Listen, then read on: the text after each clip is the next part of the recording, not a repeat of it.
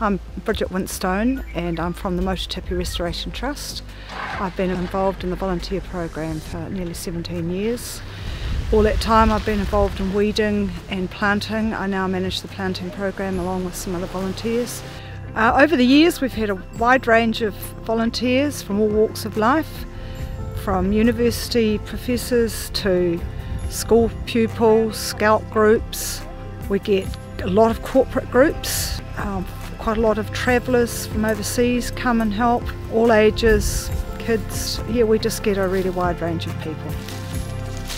So we have 3 different streams of volunteer work. The first one is working in the nursery propagating plants, then there's planting the trees, and then there's weed control, and weed control is all year round.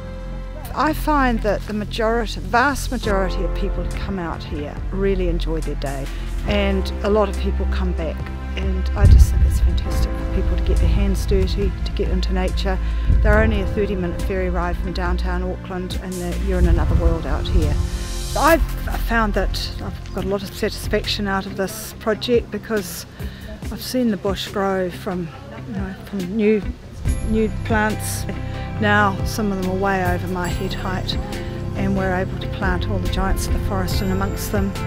I know that it's going to outlast me, and the wildlife that we have here now, the birds particularly, are fantastic, and I hope I'm making a difference.